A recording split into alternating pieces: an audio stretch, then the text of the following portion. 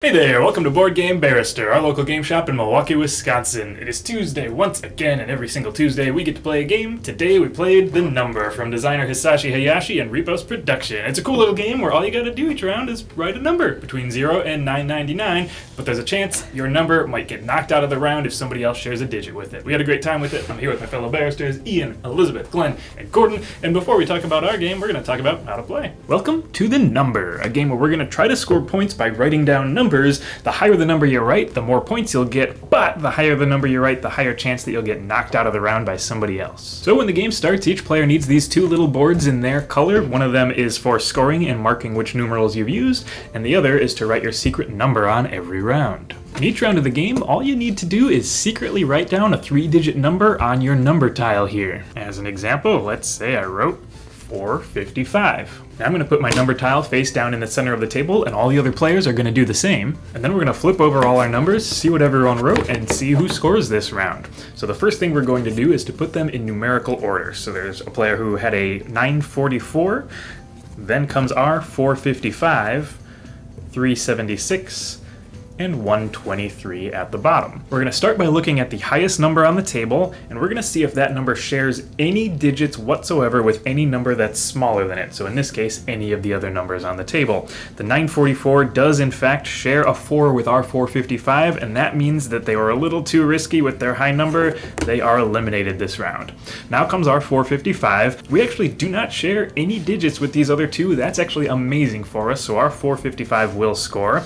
The 376 is going to compare to the one below it, and it actually does share that 3, so the 376 gets eliminated as well. Now all the numbers that do not get eliminated are going to score points this round. So first thing we're going to do is we're going to look at the first digit on these. Ours is a 4, which means we score 4 points. But we also have to keep track of which of the scoring numbers is the highest, because the highest number that doesn't get eliminated each round is also going to get a little bonus. So it's the first turn of the game. We're going to look in this box here to record our score. We've got 4 points because our first digit was a 4, and then the bonus for the highest scoring number this round is a +2, as you can see in the small box here.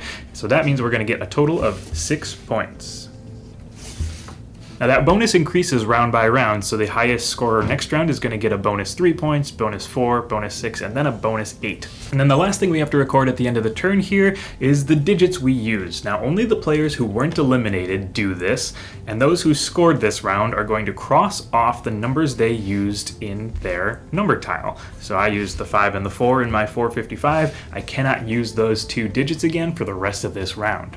So we're going to play through a total of 5 rounds here. You can see the 5 boxes with bonuses on them. Let's pause for a second here, because I'm about to start getting pretty fast and loose with the terms round and turn, so let's talk about what each of those actually means. In the rulebook for this game, a turn is each number everybody writes and the one box we're going to fill out to score that one number. So in this case, the 455 scoring me 6 points means that I scored 6 points that turn. A round is 5 turns, so as we score each of those 5 boxes, that represents an entire round.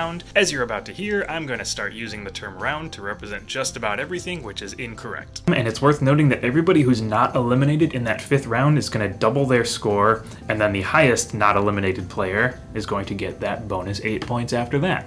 So let's say by the end of that 5th round, our scores look something like this. There's definitely going to be rounds where you get eliminated because somebody lower than you had a same digit as you and knocked you out of the round. For those, you can just write dashes or zeros. You score nothing for those rounds regardless. And in this last box here, we're actually going to record and score points for the number of digits we used over the course of the round. So 1, 2, 3, 4, 5, 6, 7 X's means I get 7 more points. So it actually does help you to use as many digits as possible over the course of each round.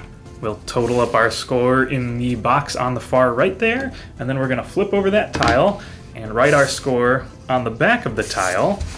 The entire game takes place over 2 rounds, so we're going to play one more, record that score, and then see what our final score was in the end. Alright, so we just finished our first game. Each game is 2 rounds. It's quick and easy. Each round takes about 10 minutes, so we played for about 20 minutes and we were done with it. It was pretty awesome. But the one thing we would say about our number of players was that as you add more people, especially when you get to the limit, the 5-player limit, which is the high limit for the game, it does become a more random, slightly more arbitrary game. There's just more digits thrown into the mix, so the chance of somebody knocking out one of your numbers with one of those digits randomly, or getting a really high scoring one by just sneaking one through that nobody else was able to do, is going to be much more prevalent in a 5-player game. So if that sounds interesting and you just want a game that is going to have that random aspect and you'll score some points or you won't, it was really fun at 5, but if you want to get into the actual meat of the strategy, I'd say play with 3 or 4. Okay. You guys all change them. I figured that's what Gordon was going to do. Me too. Just dead meat. These are not in the right order. Nope. Whoa, that's crazy. So 666 is gone. 399 is gone. 367 is gone. And gone. Wow, and I get the highest? I get 0 times 2 is 0, plus 8 is you 8. mathematician. Yeah. So there is a really interesting economy of using the numerals on your board, because if you put in a lot of variety, you have more chances of throwing other people out of the round.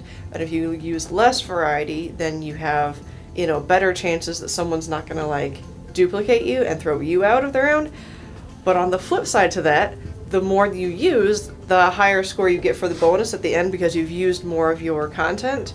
And if you do the 555s and the 666s, then you're just going to end up with a lower score on that bonus. And it's kind of meaningful. So there's a really interesting dichotomy of using that resource in this game. Yeah, that's why I switched to the one number followed by 2 of the same. Because that way someone who went 999 and I went 911, I'm below them, I knock them out, but they don't knock me out. Yeah. Alright, I'm going on the offensive this time. No, all my points. It's time to do to you what you've been doing to me. Andy's out. Dang it.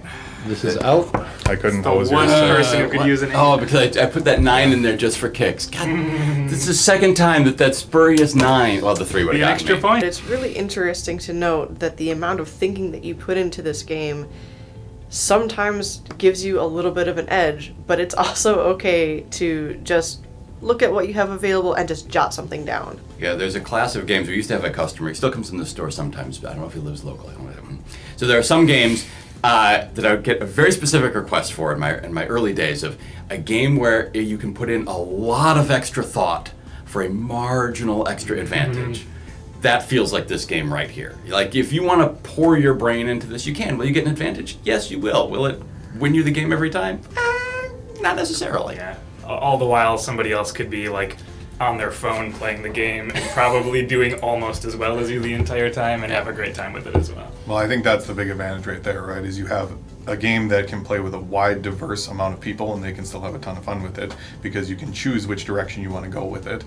So if you've got a diverse group of friends that you want to play a game, a little party game is going to take you 20 minutes, but they all have different things they can pull out of something that they like. You can choose the completely random method. You can choose the guy who wants to hose everybody and put numbers to screw them over, that's lower. You can choose who wants to think a ton about it and get the marginal advantage, whoever, and that's who this game's really going to be good for. And I will tell you, there is no greater joy in life than watching the analytical person going, "Why did you play those numbers?" It's like, Yep. The other thing I think is really neat about this one is that, so it's a small little box, but also all you need is for each person at the table to have these 2 little dry erase pads. So you could play this in a lot of different places, as long as you can see the numbers other people wrote down when they show them, and you don't lose any of the content in the game by bringing it elsewhere. Alright, that about does it for the number. Thank you so much for joining us. We had a great time playing this one. We hope you had a fun time watching. And as always, if you hit that subscribe button, it means you're going to get to see us play games every single Tuesday and talk about those games. Hit that like, leave a comment, all that good stuff. Check out the online store. We've got the number. We've got all the other cool games. And we will see you next week. Thanks for watching.